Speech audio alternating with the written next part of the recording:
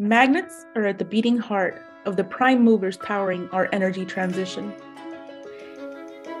In the spinning of wind turbines, motors of EVs, the elegant regenerative braking and hybrids, and more, you will find magnets made from rare earth minerals. These are permanent magnets, essential in commercial use cases due to their durability and high performance. So it's no surprise that we will require 34 times the neodymium praseodymium motors to fully switch to electric vehicles by 2050. What you see on your screen is Baogang Tailings Dam in the largest industrial city in Mongolia. This mine is one of the world's biggest suppliers of rare earth minerals. For every ton of rare earths that are produced, 2,000 tons of toxic solvents are also produced and released into this lake with the mine tailings.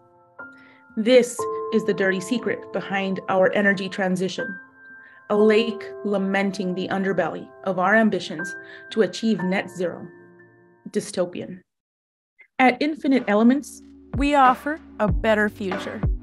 We asked ourselves, why stop at refining ore from a mine when we can reuse the many spent motors that will soon fill up scrapyards all over the world?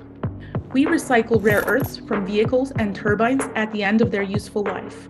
In the blended alloys of a typical EV motor are a treasure of rare earths to reclaim, worth up to $500 per kilogram. Our story also started at a lake, not in Mongolia, but in Colorado, in the United States, in our own backyard. As NASA researchers in geochemistry, we studied the environmental impacts from historic mining. We prospected these mines, not for minerals, but for microbes, algae that could thrive despite the toxic conditions of these mines. We took them back to the lab and supercharged their ability to thrive in these metal-rich solutions and recover metals of interest. At IndieBio, we functionalized these extremophiles with rationally designed peptides that bind selectively to the metals of choice.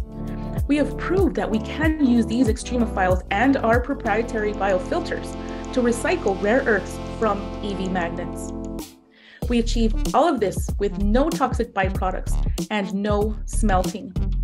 We've optimized the extremophiles to be robust to different substrates and to grow on cheap feedstock. At our El Paso location, we are building a pilot plant to launch a scalable industrial process that sets us on a path to cost parity at 99% purity. From motor to motor, clean, green, and circular. We are Infinite Elements.